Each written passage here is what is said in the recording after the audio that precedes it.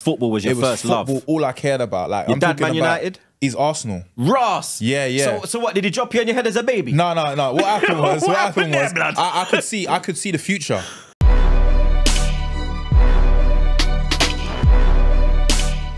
What's going on, people? TroopzTV back again. Back our blood clot again. You understand? You hear the laugh, blood. You get me? We got another general in the building, blood. You understand? Back again, talks episode 4. Back again with Troopz, episode 200 and I'm gonna say 42. I think it's 42. Yeah, that's numbers. Yeah, we've been going strong, blood. You understand? But new segment to the back again productions. Obviously, back again talks episode 4. First opposition fan that I've had on. Come on, and I'm repping. He come in full attire, blood. You get me? Like, I don't think he got the memo. Nah, you understand? I had 3 gunners. I got the hat trick. I tried to go for the Arshavin, but it wasn't possible. I had to go and get Van Nistelrooy and them man there. Jeez. You get me? But he's a legend in the game, blood. You understand? He's done absolute wonderful things, continues to do wonderful things. It's only right that he comes on and gets his flowers, blood. You get me? Pause. My brother, yeah, because over yesterday the pauses them fly. It's crazy over there. Over yesterday them fly. But get me? Big up my brother, none other than Harry Pinero, blood. Yes, you get my me? brother What's going on, man. broski? Happy to have you on the show. There, man. There. We done an exchange today. Yeah, pause. You get me? Yeah, crazy. There's another There's one. Gonna be. You Yeah, see DJ today? Khaled. I should have pulled him up. There's gonna be hella pauses. Yeah, no, he was on my show today, Inside Scoop. So it's only right, you get me? I didn't even know that I could, get you on my podcast today, but that's just what real niggas do, man. You get me? So I appreciate that, man. Nah, I appreciate you inviting man on the show. You get me? It's been a long time coming. Pause. You get me? Yeah. Like, yeah, blood. It's mad over yesterday. Yeah, just because. You get me? Yeah. But I want to go back to the start of things. Yeah. Like where it all begun. So you are originally from South, I lie? Yeah. Family Sierra Leone. Yeah, I'm from Sierra Leone. So Was you born in Sierra Leone? No. So I was born King's College Hospital, Camberwell. So all my life I've lived in South London. So from the age of when I was born to when I was 5, I lived in North Peckham. Then I moved to South Bermondsey from when I was like 5 to 16, 17, and 17 I moved back to Peckham Rye. And then I've just lived there up until, you get me, mum became HP, really and truly. Siblings? Yeah, one sister. So, funny enough, my sister's actually my PA now, innit? Oh, sick. Yeah, we keep it in the family. Yes, I love that. Do you get it? And she's just someone that's just like, you get me? You know, like when your younger siblings come like your older sister? That's what she's like. So I was going to say, when you said sister, I could hear the protection in your voice. Yeah, no, that's like my everything. Yeah. You get me? But yeah, no, raised in Peckham and Bermondsey. I will never forget Bermondsey because it's mad though, okay? It's close. It's like a literally 5-minute walk and you're in Peckham.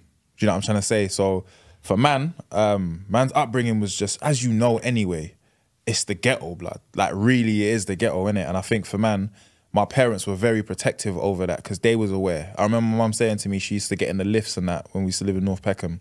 And like someone would walk in there and your bag's getting teethed. It was that, and then uncles used to have to like come into the lift and they used to say, listen, never go in that lift on your own, innit? So that's the environment that it was back in the day. And then as I got older, I started to see things differently. As a kid, you're not aware of all of these things, innit? And I start to, you see like younger kids that are basically olders already because of they ain't got no dads or they ain't got no mums or their houses are not stable as mine was. And obviously being a Muslim, that was the main thing that was going through my crib. So you was a born Muslim? Born Muslim. You never converted? No, I think... Because Sierra Leone is a big Muslim population. Yeah, it's massive. It's my like boy's from Sierra Leone, but he's on the Christian side. Yeah, but there is a big... 80-90% of them are Muslims, innit? So for me, my upbringing was very much like quite sheltered. But as you already know, the environments can change how things are at home, innit? And I felt like up until I was about 11, I was literally a good youth that just kicked ball. But then it's like when you get exposed and you can stay out a bit longer, you start to see things differently. You start to see who is getting the respect or who's cool and how you need to move and certain What type things. of person What type of person. And I feel like up until you're about 10, you don't know who you are. And even after that, you don't. You're just figuring yourself out and you try and become someone who your environment is basically forming. You get me? So I feel like when I got into secondary school, I think that's when things changed for me. I went to Archbishop Michael Ramsey. It's no longer that school no more, which was bang in the middle of Peckham, Camberwell, Mitesfield Estate, and Brixton. So it's like literally Brixton's up the road. Mitesville State obviously is still Brixton, but Deep Brixton was down the road and stuff. And I'm obviously from Peckham, so just by association, things start to get. You start to look at things differently, and you start to formulate a team of people that are going home that way, whereas some people are walking home that way. So I feel like when I got to school, it started getting real. You start to formulate a character. And I think my character was, I was very much, I've always been an entertainer from primary school, secondary school. I've always wanted to entertain, but you got to remember that the environment that man's part of isn't funny. So you got, it's real, innit? Like things are happening. I think more things happened in my school life than it happened when I got older, because it was just, man was grown kids acting like men. Do you know what I'm saying? Doing certain things, and I feel like that's what, I guess, changed and shaped the person that I am today, innit? I've seen so much things at an early age that no one should be seeing at that age. And then dealing with certain things that men should never be doing. If my mum and dad knew, well, they ended up finding out anyway, but if my mum and dad knew half of the stuff man was keeping up with, probably would have put me on a plane to Sierra Leone. Business class, because I'm not coming back home. Do you get me? It would have been that, innit? But I think, yeah, being from Peckham definitely shaped me, because there's a lot of, you know, you hear the stories, you can't go to this place, and it really was that. It was a small community, but there was a lot of beauty in that community. As you can see, that as we got older, you see how much people have come through the ends, and from gigs, Damson, you know what I'm saying, flipping John Boyega, myself, you got Tom Mooch. There's so many great people that's come from there, but there's a lot of struggle that's come through that. And I feel like I was definitely like a factor of that growing up, you get me? So you said, you touched on it when we was making our way here, you went to school with Boost. Yeah. Did you go primary with him as well? Nah, so secondary. I went secondary. What was primary like? So primary, I went to, like I said, I lived in Peckham first for 5 years. So I went to Gloucester. And all I remember, was that close to your house? Mad close, like North Peckham. If you lived in North Peckham, it's a walk. Yeah. Not a bus, nothing. It's a walk, innit? I remember being 5 and they had to take off my Caterpillar Timberlands, because they weren't Timberlands, they were Caterpillars, yeah? Because I kept kicking kids. Like, I don't know what it was about. Steel toe in that's your ankle. That's a real South Bermondsey, a Millwall man. Let's have it. Let's have it.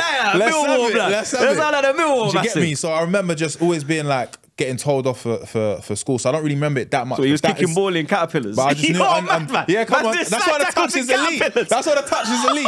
Do you get me? I could do it any way, innit? And I remember when I moved to South Bermondsey, that was a difference, because it was multicultural. Yeah. Whereas in Peckham, yeah, because it's more of a geezerish around there, isn't it? There's geezers, there's a few black people, but predominantly there was more like white people in my school, innit? And I remember like moving to that school and just thinking, right, this is different. It's more calmer. And my school was cold. We had a swimming pool next to part of man's school. So schools would come to my primary school to swim. Yeah. But that was part of mine.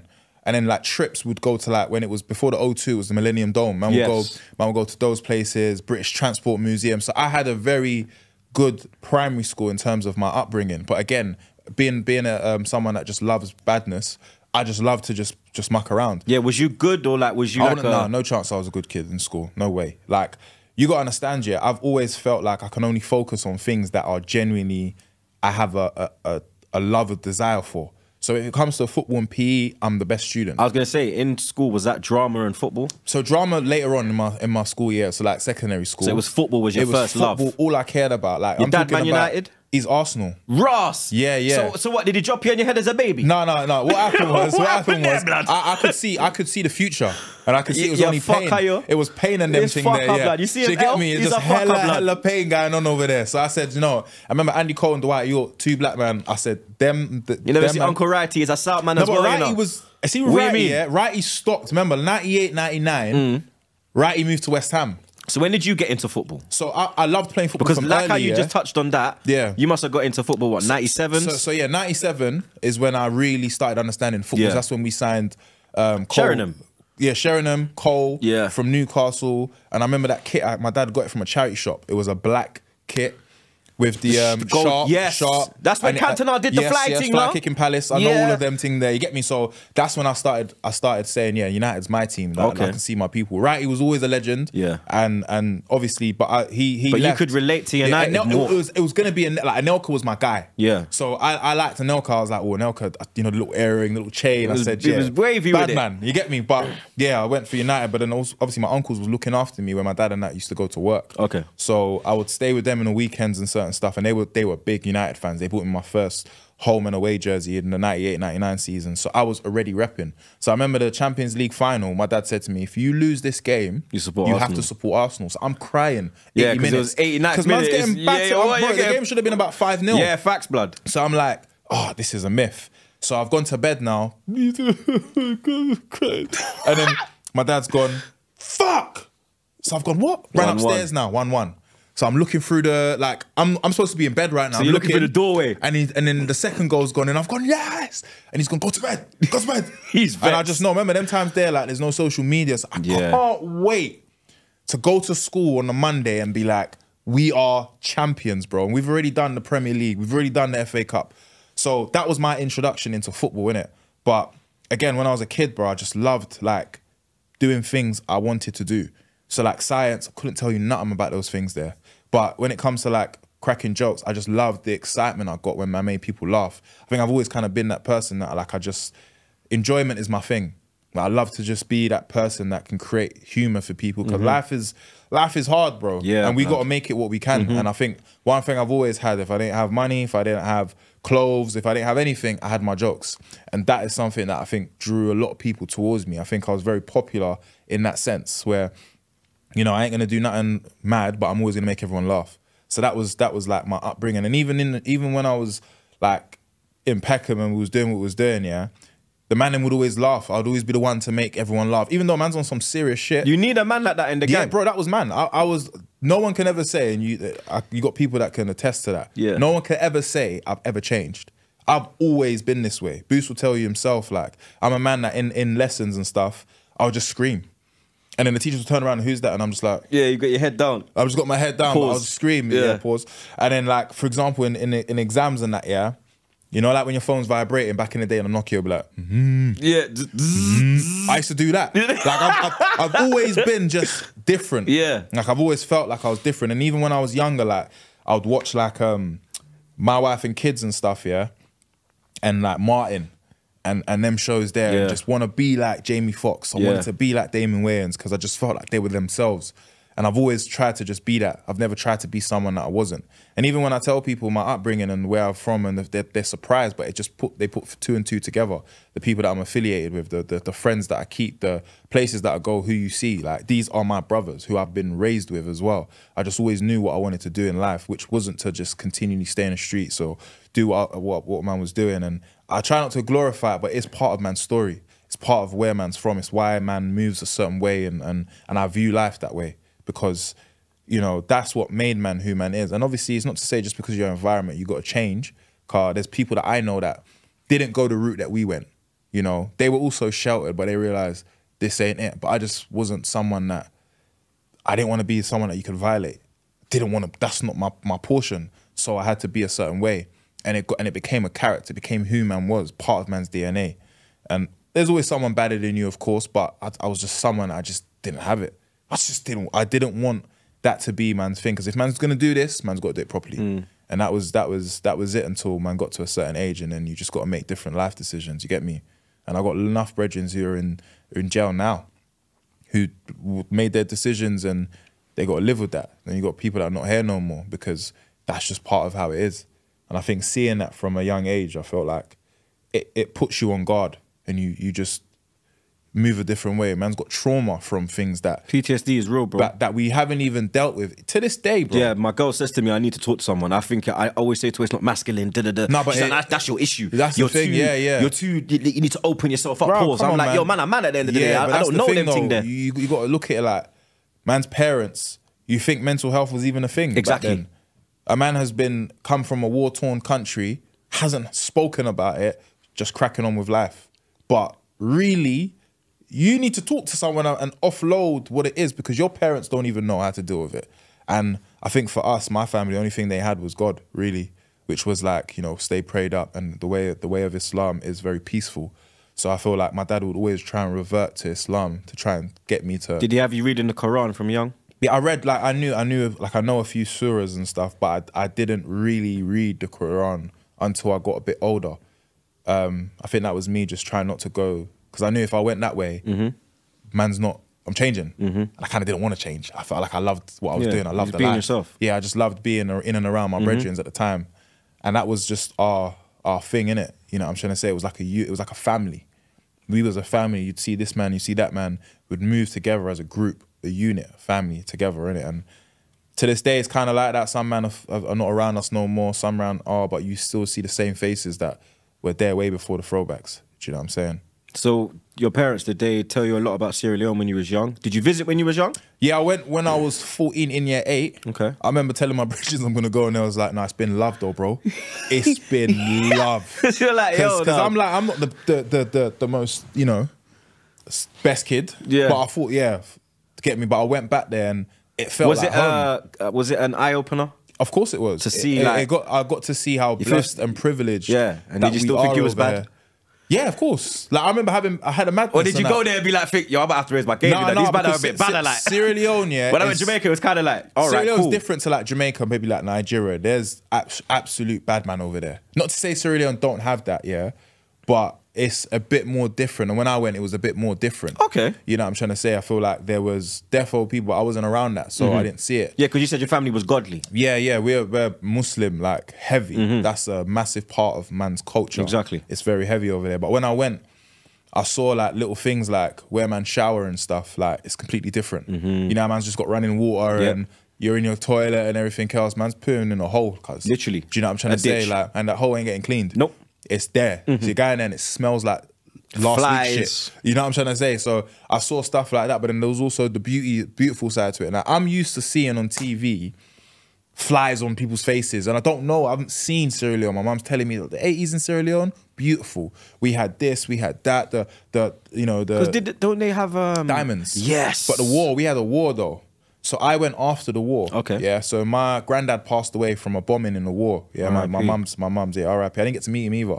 My mum's dad Same passed as me. away, My granddad died 84. See, I ain't seen none of my granddads. 87. I ain't seen. Luckily, I got to see 2 of my grandmas. Yes, though. I had my Yeah. Trust me. Like, yeah, same I got thing. to see 2 of my grandmas, but I remember when I went, yeah, the war was real. So like I said, before the war happened, yeah, or before I went to Sierra Leone, sorry, my granddad passed away from being bombed in his house. Jesus Christ. And that was when the rebels, that's what they would call them, they were called rebels, they took over Sierra Leone and they was just chopping people's hands and so on. It was a horrible, horrible time for Sierra Leone in that country. So I remember like when my mum got the call that her dad had passed and I was going to school and she couldn't take me to school. She was in hysterics and I think I had to walk to school by myself and stuff. So that changed the way Sierra Leone looked. You know, we still haven't recovered from that war because we haven't had the right aid or the country's finances, I guess, isn't as powerful as most countries. Or, usually like, for example, if a country happens, they'll get aid and through time it will get better. But I don't think it's got better, innit? No. Still, there's certain reminiscences of the war, innit? So when I went there, I saw exactly that. You know what I'm trying to say? But I still saw happiness though.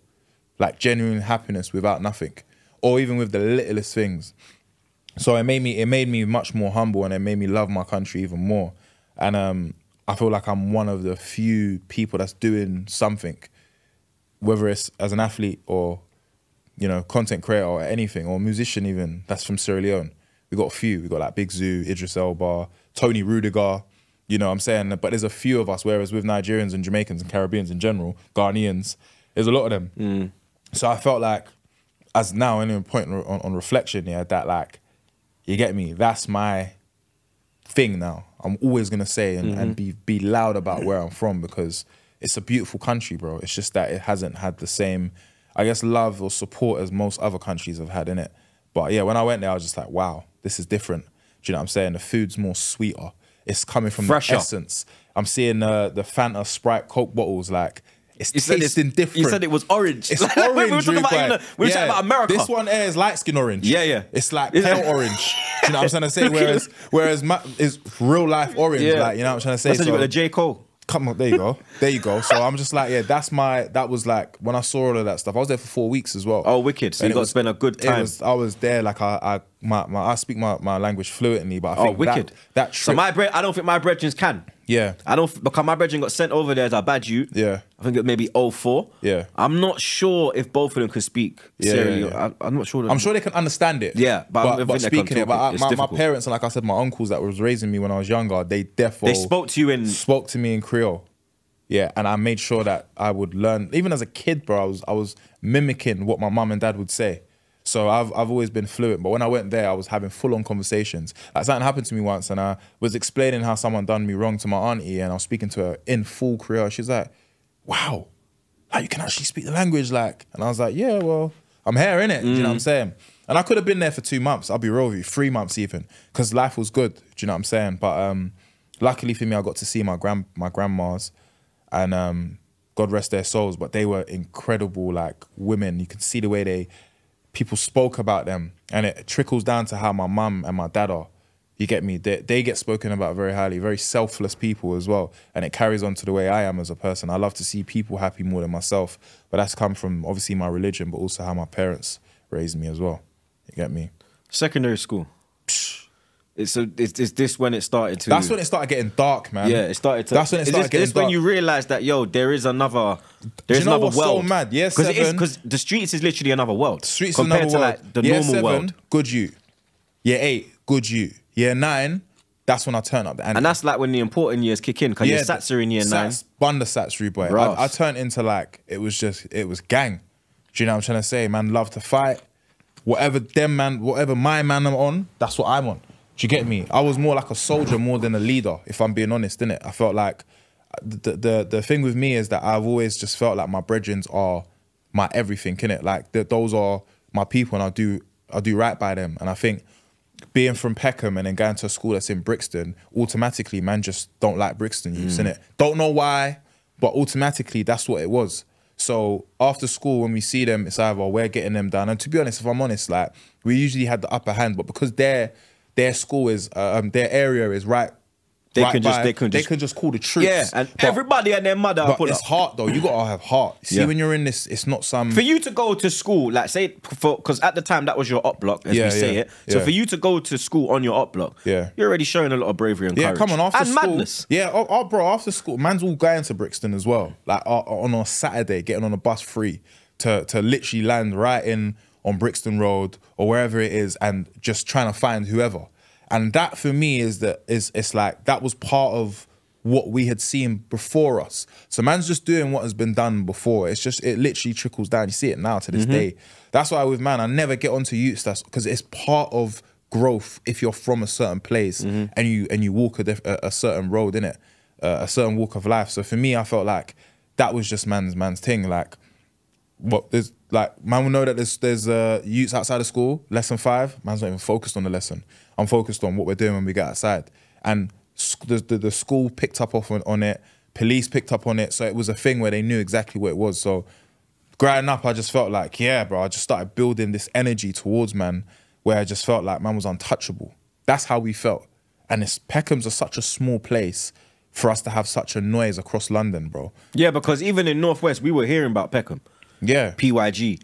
Like, whenever we went to Chocodero, man would be like, yo, there's some NARM youths. There's 30, 40 of us in we your pull area. up to Chocodero, there'll be like 30 NARM youths outside the thing. We'll pull up with like 15 man, but we never actually got into drama with you lot. Yeah. Like, you was probably there, blood, I don't know. Yeah, no, but the but thing there is was always man, like a big number of like either Bricky or NARM. Yeah, we had numbers, but we had heart in the numbers though. There will be 5 man, and the 5 man have got heart. There's no running. That's no one's. That was man's stupidity. Don't run. Yeah. Don't run. And then it's like when you hear that, you don't run. Yeah, you don't run. And it's like when you think about it, it's mad stupid because it's like run to see another day. But then it's at the same time, it's like man standing man's ground. It's kind of like war in an area code that is so condensed. Like Lewisham's that 5 minutes down the road from Queen's Road. Brixton is a 10-minute drive. If you live in Camberwell, it's around the corner. Like we can see each other, but we're repping this area and we don't know why. But we just know that we don't like these man. So growing up like that, I feel like that's what gave me an understanding of the streets, and I feel like I'll never change that because I'm street smart to this day. And I feel like, yeah, if I didn't go through that, I wouldn't be the man I am today, bro. Like some of the madnesses that man got away with, yeah, it's only God. I always say, bro, the amount of times man's house has been raided, or you get me close calls where something could have happened that was fatal on both sides. Being able to survive that, yeah, it gives you purpose. You start to think, why is it that? Am I gonna get nicked to mad thing? Or even going into college, bro. Like I went to Alperton College, bro, and if people know man in Alperton College, I was a problem there because I've just gone from, is this what you lot think you're bad? You ain't lived a day in man's shoes, blood. Man's gonna. You're getting. It was a problem over there, and I had to get kicked out of there because it just got mad. Man just had a quick fuse. Like anything that felt like a violation, man's acting on it straight. And in hindsight, that's not ideal. And I've had my L's, don't get it twisted. I'm not saying man was some super gangster, but I would always stand on something that I felt like I'm here now, innit, deal with it. And I always felt like that was my downfall, but also a blessing because I'm like that now with my business. I'm like that now with my career. I won't stop. I've got a stubborn mentality where I feel like if I want something, I'm gonna get it. And I feel like that confidence comes from a certain way you live, innit. Do you know what I'm saying? So yeah, school was at L. I got 3 GCSEs, rude boy. And when I left school, I got expelled for the last 2 weeks. So I only came in for exams. The teachers knew. And then the next year, the school turned into an academy. I'll say my year was... Yeah, academies when they get stricter. Yeah, that's so my kids go to academies. Yeah, so that academy feeling was like, damn, we really fucked up that school. And the teachers would tell you like we were good-hearted kids with just bad morals. And that's sometimes what it is sometimes, you know. You just make the wrong decisions sometimes. We made them quite a lot. So they started to become way of life rather than bad decisions. So you met Tiny, what, year 7? Year 7, yeah. So his class was literally opposite, man, the form class. And Boost was always one of those kids, yeah, that like, he was street smart from Wade. Like from early. Like, early, dog. He was someone that just knew what it was. He had all the songs and he just knew everything from early. So was he on his rapping from young? From young, well? Yeah. He used to MC back in the day as well, but like rapping and stuff when PYG first started. Yeah, because you man started more rap. It was rap. Yeah. Grime was still kind of popping. Grime was happening, but we was more like you came in a rap, different, like the Yankee boy. I feel like if it was now, when we was doing our thing, we probably would have been one of the biggest groups in this thing because if you think like I say Coke's one of them as well. Yeah, massive. Yeah, Coke was like he's a pioneer of that street sound along with the Giggses and PDCs and all of them, man. They were like whatever, but the eyes, I guess, on music wasn't on them. It was grime. Yeah. Or if he was making pop. Yeah. Pop grime, if you want to call it R&B, like Titchy Strider. That's why Titchy went to the moon, innit? Exactly. Like, you know what I'm trying to say? So with us lot, yeah, like Boost was just a proper rapper, and then we formed that. Obviously, PYG was what it was, and man was just making bangers. Like some of the bangers that I listen to now, I'm just like, wow. Like if man really had, I don't know, like if we had someone who was older than us that was like, go on, do it, because when Giggs started, I was gonna say, was Giggs not? So Giggs bought Boost to SN1 because Boost was basically the best in the group, along with Shots. So SN1 and PYG are 2 different things. Yeah, SN1, that's like a... Is that the music? Older. That's music. So they was older, like SN1 and Giggs, when what Giggs was doing with OTB and Buck and that, they were already, I think they understood more. They were business savvy in terms of... What's Buck's ends? Woolly Road. So Woolly Road is like, it's like connected, innit? Yeah. So I had cousins from Woolly Road as well. So when they started that, when Boost got part of SM1, we felt like, oh my God, Boost is gone now. He's gonna be, because he was, bro. Like he was en route. I feel like the way Giggs' career has gone, Boost would have been there with him if he didn't go to jail. Well. Snap's another one. Snap's brazy. Bro, but he was my favorite. I can't lie. He was the one that was like, he was my favorite. Like, I loved Styles P, and that Styles P was like that was my guy, and I think he was the closest thing to Styles P in the UK. Like he had like bars on bars. He'd make you go like, ooh. Yeah, it's just ooh, like you get me, like an SI and that. They was like, again, musically they were incredible, bro. It was a real good music, but we just didn't have the direction or the access to radio, or you know what I'm trying to say. Man's dropping songs on MP3s. There's no mixtape. There's no PYG mixtape. There's no nothing of that, because Bearman went jail, and the rappers that were part of it, they all went jail. So it stopped. Music stopped. And obviously people after us have come through and done their own thing. But a lot of people that's my age in the 30s or even late 20s will know that era of music, man was dropping hits. And yeah, it's just that, you know, school, like we formed it, after secondary school, college, and that era, then it just all went to shit. And I feel like if certain man didn't go jail, who knows what they would have been doing right now. Do you get me? So that was the goal. It was the music. I think for the man, then, was that a target for everyone? That's what man was doing. Like we can all come out of this. But man was just making music because man loved it, and man could rap. Like I never really made it. Did you ever try jump on it? No, I did. I could rap, bro, but I didn't have the confidence for that. That wasn't my thing. You know, like certain man, like because you say drama, so it's just another form of. Yeah, it's that, but entertainment. yeah, it's exactly. entertainment. Like, you know what I'm trying to say? Well, Boost was always gonna be a rapper. That was always gonna be his thing. Like, that was his calling. That was his calling, bro. Like, back then it was more gritty. And as he's got older, you can see like the levels have got better and better and better. I say to him like I said, bruv, you shout bare blood, but it's the passion that he had in the music. But now you're hearing it, it's a more cultured sound. I think he's one of the most improved rappers that we've got in the scene right now. And him and Tef linking up is just perfect. It just makes sense. Tef was also one of my favorite rappers growing up that I couldn't even say vocally because he's from Brixton. Bricky. You know what I'm trying to say? But he knows. I know all of his old school songs. Tef was the one that could go to every hood, like. Yeah, because he had cousins. Because I always saw like Tef was here, Tef was there, Tef was here. That video, that video. I'm like, bro, this shit's everywhere, blood. He had cousins in Peckham, but Tef was just always someone that man respected as an artist, and obviously that's now my brother. But yeah, so I feel like growing up with Boost, I always knew what he was gonna do. Like, he was like a general when it came to like that side of things. He just knew. He was very street smart from early, whereas a few of us, we was just learning the trade as was going on. So with that being said, it was just that moment in our lives. It felt like 2 years, but it was literally 10 years of man being together. And then until we went jail, it just kind of, you know, flopped. I remember when he first came out of jail, he came to my car park and it was just like, he seen me. Because he done what, 8 or something? I think it was 10. Was it 10? So I was in college when I got the call that he's in jail. That was 2007 or 2008. Yeah, so about Because weren't 10. it just after Lookout? Yeah, so it was literally at the prime of his, I say, surgence to the top, as in on the street level. And then when he came out, I think the reason why he's able to create a career for himself is because those that know that he was an integral part of also what was building with SM1 and also with the sound that was coming from our ends. So that's why he's getting these flowers, so to speak, now. Top 40s and, you know, tapes that are doing well and collabs with some of the best artists in the world.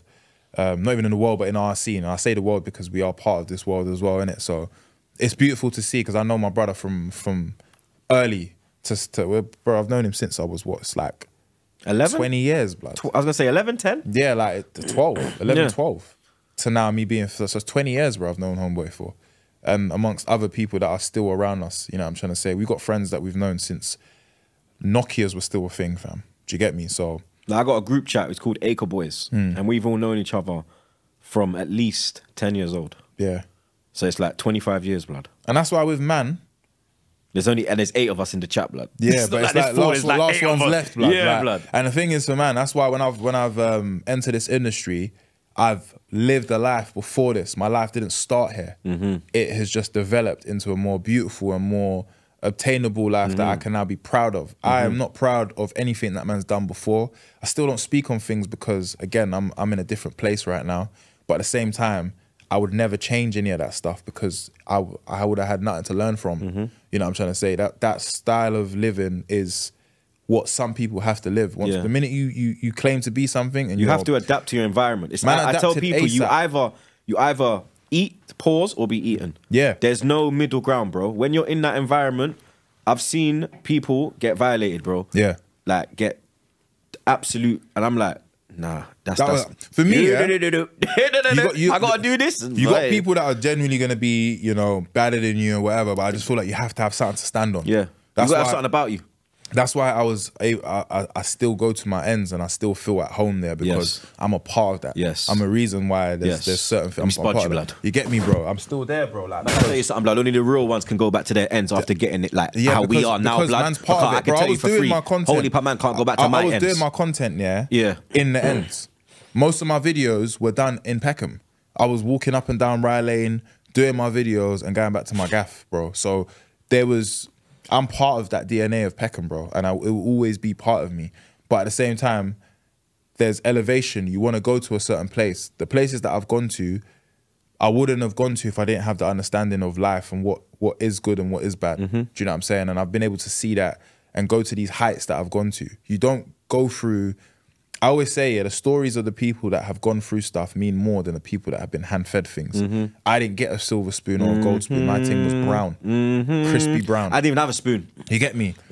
Like this. Do you know what I'm trying to say? Man's taking what man can. You see me? Whereas nowadays, like, I feel like man's duty now is to also tell these stories, but then also explain to man that this ain't the be-all, end-all, blood. You can't just stay in one way of living Because even man that are on the roads and they're trapping, they want to get out. Talk the thing. They try and do business. They create businesses. They try and create something for them. Every street nigga, their plan is to get off the road. No real street man, no real bad man, whatever you want to call it, wants to stay on the road forever. Everyone wants to get their thing and spin. And if they can't, they try and do it in other ways, Exactly. bro. You see a bad man on holiday, bro, because he wants to enjoy life. He wants to do whatever. Like, it's part of what it is, isn't it? But I always knew that, like, I wanted more for myself. I wanted to be... I remember my brother used to say to me, he goes, bro, like... You know when you see certain man that you know is a friend of a friend, he's on tour with this artist. I remember one of my brothers say, when are we going to get one of ours that's going to be able to take man to these events and go to these places? Because, it's you. And it's man, you get me? But then it's like, now I go to events, I'll see Boost there. I'll see, you get me, my other bridge in there. So it's now becoming a thing where we're all in and around these places, innit? And it's like, it's beautiful to see that you see man from different ends linking up because we all know the same struggle. Like, that's one thing that I love about where we're at now, innit? Because it just seems like, yeah, we've all come from the sandbox, but now we're in the sand properly, like feet in the sand, enjoying the fruits of man's labor and hard work. All of these L's that we've taken are for a reason. That's why I never say it's a loss. I always say it's a lesson, blood car. Everything I've learned is the reason why I move differently now. I'm very strategic and calculated with the things that I do and the things and places where what I say and so on and so forth. Weren't really calculated with the Qatar thing, was you? 1-0 to you. 1-0, 1-0. You lied it. No, 1-0, you 1-0. Yeah, like, Qatar, you know, the Qatar thing. That was Go watch the vid as well, blood. Go watch that vid, blood. Make sure you go watch that, blood. Troops killed me, I can't lie. But it was impulse. And I'm an impulsive person when it comes to my team, blood. I love that team. I am as well, bro. Come on, man. You know how it goes, bro. When it comes to you, look at me. I'm dripped out like I play for the team. You never got the memo. You get me, bro. I came in there repping my colours, blood. But you get me. But that's man's thing. I've always just... You get me? All the things that I love, I never stopped doing them. Yeah. I loved playing football, still kept playing football. Always watched my team. Regardless of where I was in life, I've always wanted to watch my team. Always watched the films that I want to watch. You get me? I've always loved doing the things that I feel like make me happy, and I never will stop doing that. That's a big, big important thing for me. And that's why I say to the youths, always find what you love doing and go. Go. If you love, like, bro, if you love painting, but you work in Selfridges, don't stop painting. Don't stop, because you love that. That's the one thing that you know. Like, you're during your break, bro. You get me. Boom, little hour break. Have your little 10-minute lunch. You get me. Come home from work after you finish doing your work, you do your admin or whatever it may be. You go and you paint, bro. It's that place where you feel comfortable, at peace. At peace, bro. And I feel like me when I go to work, bro. You saw how we work, bro. I loved it, man.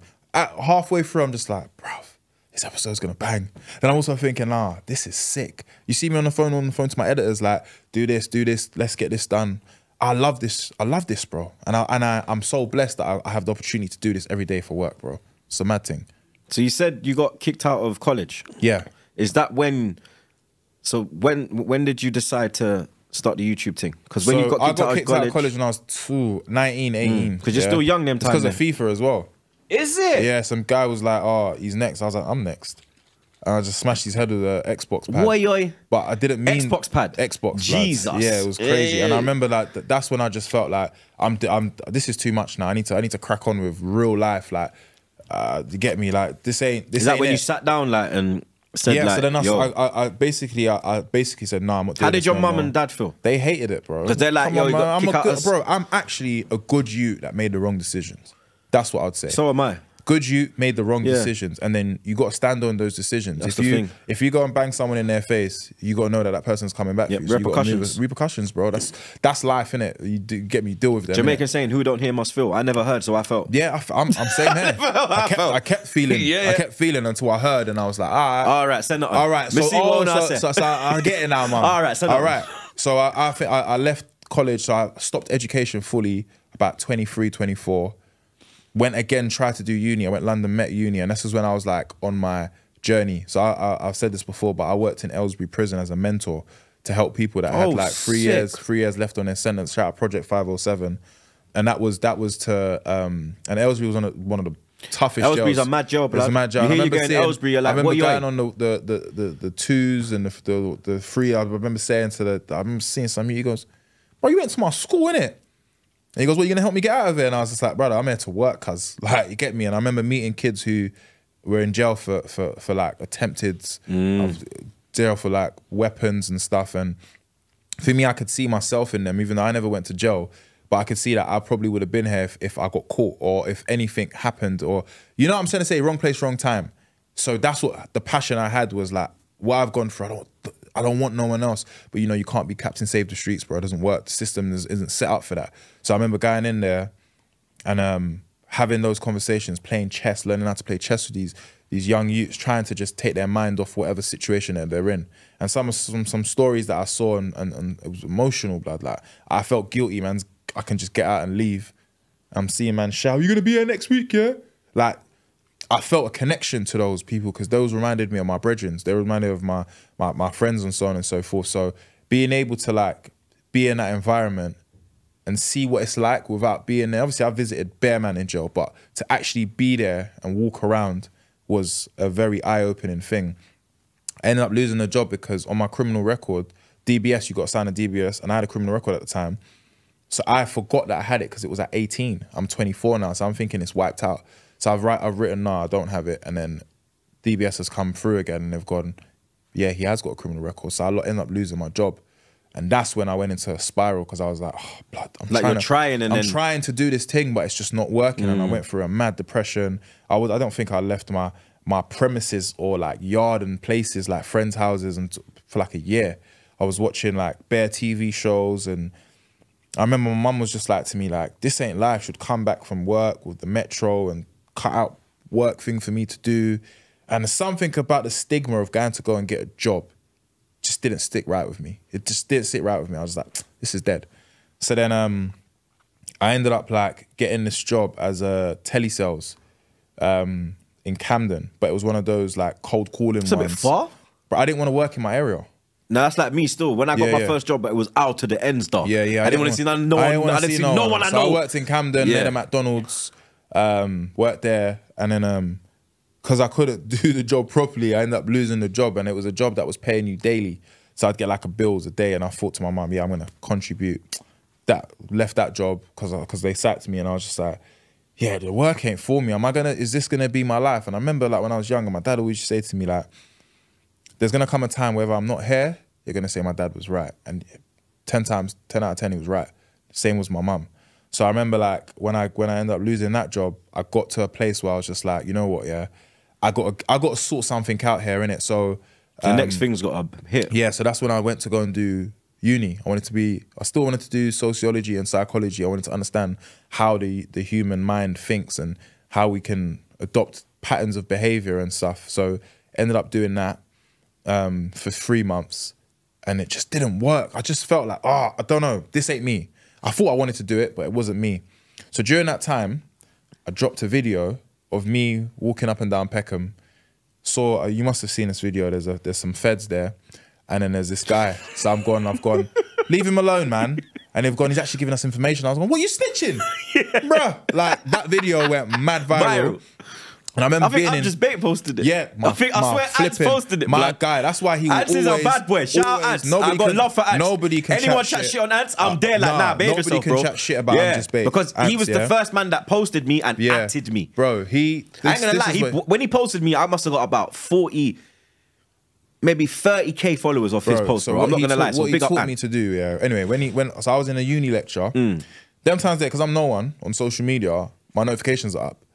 So I'm in a uni lecture, I'm just seeing my phone and it's going, it's just lagging. When it first, it's mad, isn't it, when it first? I was like, what's going on? I thought I got hacked. I thought I got hacked, blood. I thought I got hacked. So then what happened was, gone on my Instagram, seen a caption.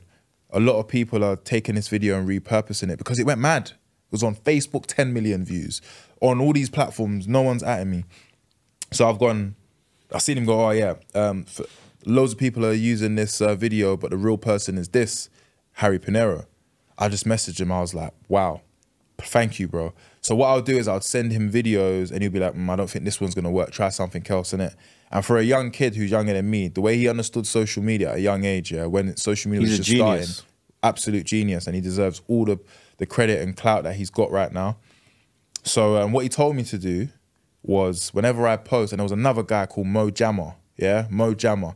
He taught me because a lot of my videos kept getting copied and people not atting me. So he said what you need to do is maybe download this template, where I have half of the video and then half of it is a caption for clickbait. And then I'll put Harry Pinero. So even if you try to repurpose it, you can't. So that's how I started getting my name round. But anyway, I'm just basically said, I'm gonna at you, put your Instagram on private so people have to follow you. That's how I got my following up so quickly. So it was his formula is what got me there. Then yeah, Mojama told me what to do. And then I started doing my stairs videos, which was me showcasing myself and showing my confidence and my love for myself. They were hilarious, bro. That was the essence, bro. Yo! You get me? Like man, yeah, that was before. That's before I got on. That was after I got on. Sorry. Yeah. Like beforehand, it was just me. Bro, I remember my boy, he sent me a picture the other day. I was wearing some Calvin Klein jacket, which I love Calvin Klein, by the way. And if you want to do an ad with me, I'm aware, mate. But the jacket was horror. And he was like, bro, you was a bruck youth. But I was. But I had we were all broke, bro. We're from the hood. But I had the confidence of someone who was rich. Do you know what I'm trying to say? So I remember like jumping off staircases, and I don't know why I jumped off the staircases. That's just an element of my character, who I am as a person. It was hilarious, man. Because you jumping off the cases, whoop. Yeah, doing the rock elbow, like people's elbow, like that was just me being myself. And because nobody was doing that, it was different. It was different, and that's what I guess catapulted me to like where I am to this day, innit? So. Yeah, I love those because I was doing it day in, day out. I think of scenarios that had happened or I knew of. And the street man were fucking with it because they were like, bruv, he's just like me. Yeah, it's like one of the man them. He gets it. Yeah, yeah. So this is why I feel like the love that I've got in the hood is different, because it's like, I'm doing videos for you, man. I ain't doing it for I'm not trying to do it because I'm trying to be, and I don't even know how like people that weren't from our neck of the woods understood what my man was saying, because you ain't lived that. But I guess that era, that type of content is what people love, innit? So started doing that. Then Rashid. Link up. Northwest. I will never forget that guy ever. Even though like me and him don't work as much as I would love to, because he's an elite guy, tighten her ass. But that's how he stays the way he is, innit? I say tighten her ass. He did offer me money, but I was at a place where I was like, I know I'm gonna get it elsewhere, innit? That's just a personal joke that I have with him. But he offered me a role to do Talent Hunt, and Arnold George, shout out to Arnold George, he was doing it beforehand, where he was doing it during Wireless. I didn't even watch 3 minutes of that video, and I was like, I know what I need to do. So I did Shepherd's Bush, I did Peckham. Peckham, my best episode, because it was in the hood. Man was cutting through the hood. Like, I had a few men behind me, pause. That was just obviously because it was getting peaked. There was bare school kids and whatever. We did Brixton, another one of my best episodes. And even someone from Peckham doing something in Brixton like that. My confidence to just do it was just what I wanted to do, innit? We did Croydon, Strawberries and Creams in Cambridge, 420. All of those videos made me, like, people realizing, oh, I can present. Now, these things that I'm doing, I'm not doing them intentionally, you know? I'm just doing them because it just feels right. This is what I feel like I should do. So I did that. That went mad. My following boosted up again. Everyone was like, oh, I'll do a talent hunt. Did one in Stratford, Westfield as well. That was like a Christmas edition. And I'm just a tap tute anyway. So when I do things, I do them off impulse. I'm just like, fuck it, I'm doing this. Shout out to New Jay that was filming man as well, because he took man, he was the cameraman for everything, innit? And he would give me ideas. I all done one in LA. So we did that, and then I met Chunkz and Philly, innit? And now Chunkz and Philly, they were... I was going to say, so what, yeah, because that's... Yeah, so them, man, so Chunkz hit me up because one of his brethren, Liban, was like, yeah, this guy's next up. Like, he's mad funny. Chunkz watched a few of my videos, DM'd me and was like, bro, you're mad funny. We're going to be at Cambridge. I was like, oh, yeah, I'm going to be there as well. I'm going to be doing Talent Hunt. Link up. Philly hit me and was like, bro, you're amazing at what you do. Go and get your YouTube channel. Don't make the same mistakes I did. So already the love I could feel was genuine, and it was like... loved what I was doing. And I was obviously a massive fan of Philly anyway. Chunkz, I found out about a bit later, and I was like, this guy's so tapped. Like, he's so funny. Like, genuinely a hilarious human being, innit? So, doing my talent hunt in Cambridge, and then Chunkz and Philly, literally, they just walked behind, man, pause. And I'm only doing pause because of you, you know. I swear that you just messed up my whole situation over here. But still, anyway, and then we got an organic capture the first time we ever was with each other on camera. Then I got offered to do Does the Shoe Fit. Does the Shoe Fit, that's what. Because that opened Harry Pinero up to a different audience. The younger generation, the college kids, and so on and so forth. So I just remember that era of just being like, wow, things are happening mad fast. And even before that, when I was working, I had a job that I was working in an office. When I said to you I was jumping off the staircases, Poet hit me and was like, no, someone sent me a screenshot that Poet has said, whoever this guy is, he's incredible. And bro, I've watched Poet since I was young. Poet's a proper... He's an OG in this. OG, him and Vuj, but Poet, I was just like, if he's watching my content, I'm doing something right. And then he's the reason why I quit my job, because he was telling me to come on Filthy Fellas. He's like, just come on an episode, like, get me, we're building something here, which was already established, but I went on there once, then I was like, wow, the levels are high. You got man like Specs, Steve-O, you know, like, bare man that are just seasoned in it, and I'm just like, whoa, I just felt like my first episode, horror show. I didn't know what I was talking about. I just thought, I'm here. And even I can see in the comments, people were like, oh, get him off here, he's not. But I started to build as I got on, and then I ended up quitting my job, and that's when I took social media 100% as my career. First year, I didn't make 1 penny. Not even a score. Didn't make 1 penny, but I knew that I believed that what I'm doing is new and it's fresh and no one can do it the way I do it, so I knew it was gonna happen. So that's why I quit my job, so shout out to Poet. But then obviously when I did Does the Street Fit, I knew I was gone after that. That's the first time thing, isn't it? Yeah, when I did that, I knew I'm clear. My chick watches that. She didn't watch YouTube, but she watched that. Yeah, bro, everyone does, bro. The views, check the views, bro. Tens of millions of views, bro. Like, because it was, again, you've got Chunkz, who's his own character, myself, Philly, you got me, and then Jack Fowler was on the first episode. Jackie boy. Jack Fowler, he's fresh from Love Island, the Gallem Sugar. It's just all That's my dog. Yeah, come on, Jack says stand up, brother. And then the next episode was when it was with Cones, and that for me was the epitome of Does the Shoe Fit. I don't think it's ever gonna get to a level that's that higher ever. I'm sorry. Like, you had all 4 of us in man's bag, and Cones, obviously, man knows Cones from the roads anyway, so having him on there and seeing him do a different style of what we know him to be like, was elite, because I'm getting onto him, he's getting onto man, so I'm getting onto Philly, it's what we do as friends, it just worked. It just worked perfectly, and then obviously the other stuff that I've done now is self-explanatory, innit? I've just done all my dreams that I've wanted to do, have just come true, innit?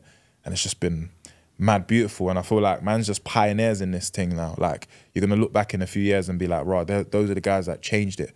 And it's now allowing the other generations to come through and just be themselves. More importantly, do you. I always say it. Don't try and be like anyone. I didn't try and be like Mo the Comedian, because Mo the Comedian is himself. I didn't try and be like Michael Dapper, because Michael Dapper is his own self. They never try to be like no one. You can never say, oh, Harry, you're just like no one. I'm myself. That's why it works. And it's a testament to like where man's at right now, man's career, and where I can go to. I've developed so much as a man, as an adult, and also just as someone's son and a father blood. So those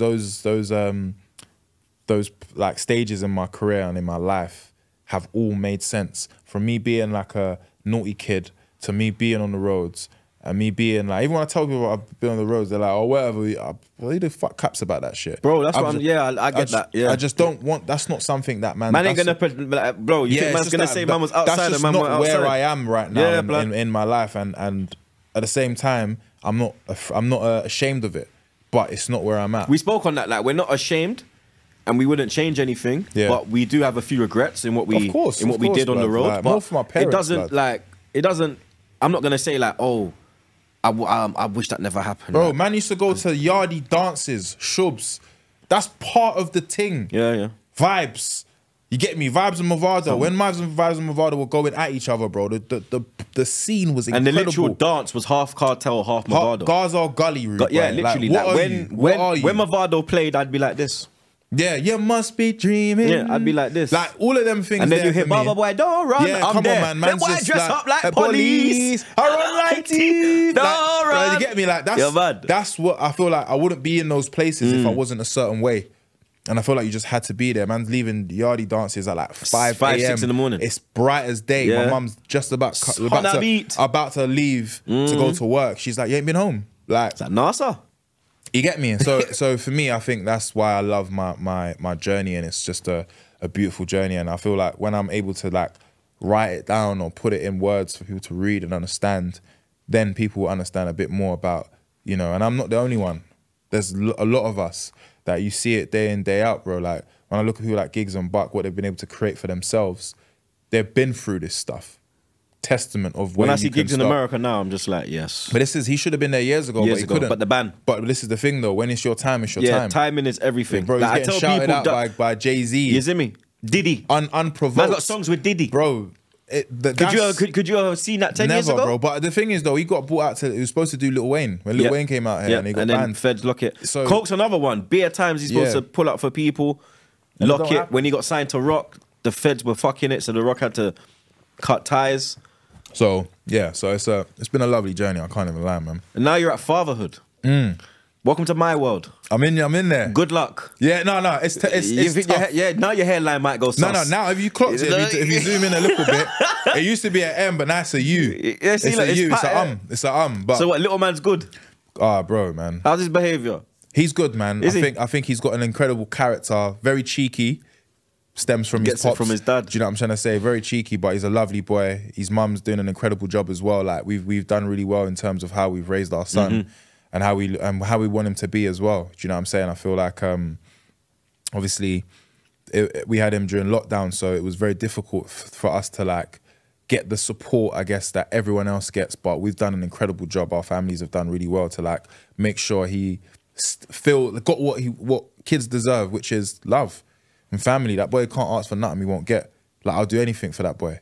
Do you know what I'm trying to say? So even down to like breakfast, sometimes I look at it, I just think, you lucky boy. Yeah. You got strawberries, raspberries in one bowl. You're loving life. You got a little porridge over there. You got a little sausage and salmon over there. Chicken, of course, halal way. Like, I'm thinking, man was eating porridge, rude boy. And one little Cocoa Pops. Yeah. And some beans and some scrambled eggs. Trust me. You get me? But that's what you want. I think like when you get to a better for your kids. You want better. Like my dad wanted better for me. I also want better for my son. My son, inshallah, will want better for his son, and so on and so forth, or daughter, or whatever God blesses you with. So, yeah, it's lovely, man. Like the sleepless nights, I'm used to them now. I'm used to waking up when I want, and then it's like on his he's the alarm. Like he started riding his bike now. Oh, wicked. You know what I'm trying to say? Like he loves going to playgroup. When I was in nursery, they always say to him, he's such a caring kid. Like, you know what I'm saying? But it's just like it happened so quickly, from them being like little babies to them now being walking around. 10. Yeah, and come on now. 7. See? Well, Carter's 8 this month. Yeah. And Trey's 10. See? And I remember them being born. Like I remember holding Trey for the first time. I remember holding Carter. Like, I can see them like crawling on the floor. Like can't even speak. Can't wipe their butty. Yeah, now he's chatting off. Now like, he's running his mouth with me, blood. Having a full-on conversation. He just points, Daddy there. This. So yeah, that. Yeah, he knows what he wants in life, and I feel like he's a very independent kid as well. And he's getting better as he gets older as well to understand what life's about. He loves getting on a bus, but I'm like, you're not getting on a bus with your dad, bruv. You got to do that with your granddad or whoever, not me. It's not happening, blood. So, but you know, them little things there, man. It's taught me about. Now I'm like so much more calmer, and I just want to be the best dad that I can be. You know, what I'm trying to say. You want more kids? Of course, as time goes on. Maybe not right now, because right now I'm just like... You're happy with the one? I'm happy with... No, it's not even just that. Of course, I'd love to have other kids, but I'm saying... Like right now, you're just... Right now, I'm cool with little man. Yeah. He's enough for me right now. And also, it's more about like, you know, being so busy right now, to have 2 kids, I feel like the second kid, if I was to have one right now, wouldn't get the same amount of attention, because I had my son during lockdown. And where I am in my career right now, I really just want to... I feel like I'm at that place. So let me just smash it as much as I can, and you know, if God blesses me with a child on the way, then that's how it goes, isn't it? But for now, I would say nah. I'm chilling for now. So what's next on the agenda? For me, yeah, like I said, you know already, you've been in this space longer than I have in terms of the football space. I really love football, bro, and I really feel like I'm at a place right now where I can do what I want. And football is a massive part of my life. It's been that for a long time. So we've got the football podcast, which you was on today, an Inside Scoop. And also I want to create a platforms for people that didn't have or don't have, I won't say the source that man's got, because that sounds very like conceited, but more a thing of like opportunities. The confidence. The opportunities. I want to build that for some people, because there's a lot of opportunities that don't get given to the right people who probably don't have the following, and they don't have the management, or could get finessed, because obviously you're no one right now, so you're going to be getting peanuts. We all get finessed. Yeah, everyone. I got finessed. Been finessed. By one of the biggest companies that you lot. Yeah, you know what I'm trying to say? You get finessed, but you learn, and I feel like it's our duty to make sure that we give advice and opportunities to people that, you know, give them their flowers while they're here, innit? I've worked with like a lot of up and coming talent. Well, not even up and coming, but they're younger than man. Like, and I always so make sure that when I'm filming with them, I make people know that this is the guy or this is the girl who's smashing it. And I feel like whenever I work with someone, I really like to uplift them as much as I can. But I want to do that behind the scenes as well. So it's not just me that everyone's booking. Even though I love getting booked because I still love doing my job, but that's a big part of what I want to do. The merch, it's not even merch anymore, it's clothing. We are winning. Yeah, we are winning. That's a mindset. That's a way of life. I feel like if we're all focused on winning, the hate gets eradicated from this whole thing. And I feel like that's what an issue that I feel like we have in our culture is that, you know what I'm saying, people hate what they can't achieve. And instead of learning how to become like this in your own way, you just point the finger. And someone like myself, I'm too thick-skinned for this stuff, bro. Not much. That's what I'm saying, like, because these, like, man's off the roads, G. So man's built different, bro. Yeah, like, you're like, little, like, when these men are on Twitter getting likes off their tweets because you're trying to like cook, man, as they say, you got cooked on Twitter. Yeah. Bro, believe me, I'm at my yard, either mashing up my gal in the bedroom, mashing up the pum-pum, or I'm bunning a spliff, bro. Yeah, like... Or I'm training with Trey in the park, blood. It does not affect, man, bro. Yeah. And I like, think... I'm very strong, like. I'm not like the man that, oh, I'm getting trolled, this and that, and start calling out for certain things, and this and... Nah, bro, man, I'm strong enough to deal with it, bro. Sticks and stones is a real saying, blood. No, 100%. It's a real saying, bro. And that's why I echo that, because I'm like, I don't care too much. I don't care at all, to be honest. I don't give a shit, fam. What people got to say, and I feel like that's something that has to be taught. And I think, unfortunately, for a lot of these young kids, they're in a generation where... It's soft. Social media actually is everything. Whereas when I was growing up, there wasn't. Life was everything. You got to go outside. You got to be outside. Everything's happening outside. We were saying earlier, these men don't know about Not Down Ginger. Bro, Not Down Ginger. They don't know about... You lot call it headers and volleys, man. In man's end, we call it 66. Yeah, we call it headers and volleys. Yeah, like... We had 60 seconds. Yeah, 60 seconds, but we call it 66. But so 60 seconds was like... You play against each other. Yeah. And you got 6 seconds to score a goal. Yeah, so like all of that stuff, I feel like even though we're a bit older than most of these kids, this younger generation, it is part of that growth of like knowing life is there to be lived, not to be tweeted about, not to be posted on Instagram. And I feel like that's why I feel like I've had a different way of life in comparison to other people. Because when they cook me online, it's enough to make someone say, I don't want to do this no more. But my purpose is, I've always felt like, bro, I'm gonna do this regardless. Yeah, bro, yeah. It's like if you lot wanna, if everyone wants to ostracize me, that's cool. I've got my core people that love me. And I always say this, I watched this thing that Travis did. Travis Scott, he said that when he was performing once, there was a crowd of like 10 people and he just performed like a madman to these people. That's how I look at life. Go where you're loved. And when you go wherever you're loved, you show them, you give them your all. Because that person will go and tell that person will stay with you. And if you're getting just 10 cells, that 10 cells is organic and they want to watch you and they want to listen to you and they want to, whatever it is. And I feel like that's been my thing, innit? I couldn't care less if no one don't like me. That's on you. It's not going to stop me. And I always say, bro, I've prayed for this. If God wants to remove this from my life, then so be it. That's what he wants for me. But until then, I've got to keep going. And so just to confirm what you was about to conclude what you're saying, it's about the future, about doing more big things, working with my club more, talking about the things I love more, acting. You see what me and Philly are doing. Like, man's just on enjoyment and happiness, bro. I feel like I'm in a great place right now and I want to continue staying in that place. I've taken away all the unnecessary things in my life that I feel like was causing me problems, and I just feel like, yeah, man, just on a good place now, man. Just want to keep winning, but that's why I say we are winning, bro. Not I'm winning, we are. You get it? And it's just a mentality, blood. That's how we're going to end it.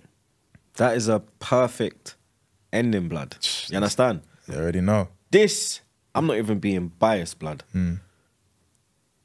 Yeah, Poet's in trouble. This might be Poet's my guy though. So Poet's family though, that's all I like. Yeah, Poet's family, Poet's bro. bloodline. You know what I mean? I enjoyed that, but I really enjoyed this, bro. No, I appreciate you having me on, rolling on, blood. Come on, man. When you gave me that message, I didn't even ask the question. I just said, you just said where and when. You literally said where and when. You get me? There's a few people that you actually, because I watch your stuff as well, and not just because I'm here, bro.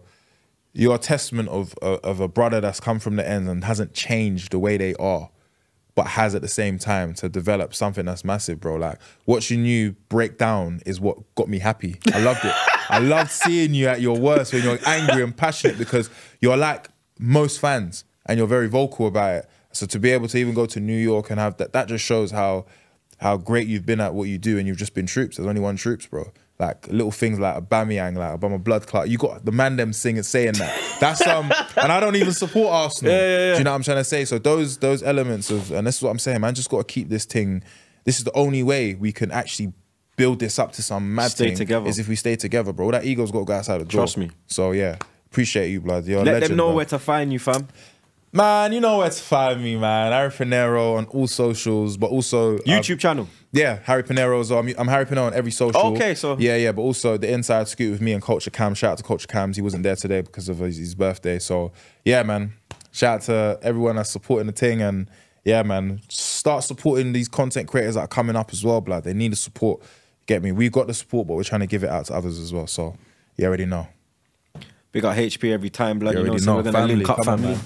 You already get know. me? You know the vibe. Easy. You don't know the vibe. Like, share, comment, and subscribe.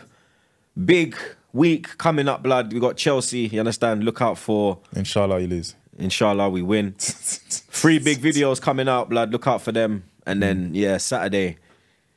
You lot pray for me, blood, because if we lose to Chelsea, someone's head top's flying off. Yeah. Like, share, comment, subscribe. It's your boy Troops. Come I'm on. out, blood.